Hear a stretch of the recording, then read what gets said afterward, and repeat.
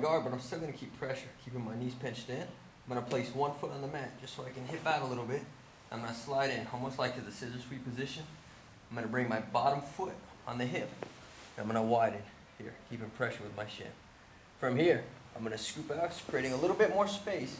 And I'm going to pass my left leg over Colby's right arm, hooking his armpit. I need to pay attention, keeping this grip tight, not letting him start to swim or circle this arm out. I'm going to keep this grip tight, and I'm going to switch the direction of my hips. I'm going to place my foot on Colby's bicep. Now from here, he's going to start to stand. As Colby stands, I'm going to switch this foot from underneath his armpit right here to his hip. I'm going to kick back. This foot stepping forward, I'm going to hook with my leg. Once I hook this foot, I'm not pulling him, I'm just using that foot so that he can't step back.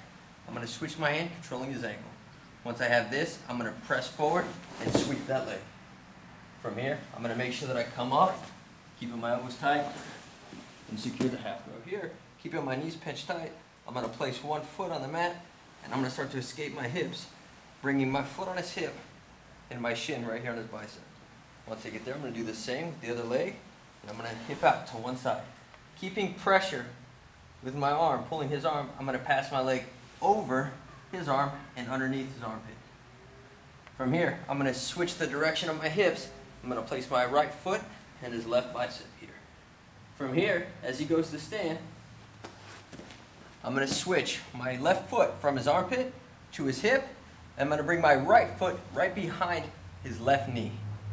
From here, I'm using this foot not to really pull him, but to keep him from stepping that leg back, just so that I can reach his ankle with my right hand. Once I get this grip, look, I'm going to press with my left leg on his hip, and I'm going to swing this leg here behind, and I'm just going to put a little pressure here, getting the sweep. Once I get that sweep, I'm going to come up right into the half guard position. Hi, my name is Jeremy Henderson, the head instructor of Gracie Baja Abilene. I'm a purple belt under Vinicius Draculino. We offer classes in Brazilian Jiu-jitsu, no-gi submission wrestling, and mixed martial arts. We don't break boards, we break arms. Come see me at 4546 South 14th Street in Abilene, Texas, right behind Schlotsky's Deli. You can grab a pizza after class. Please visit our website, www.graciebaja.abilene.com.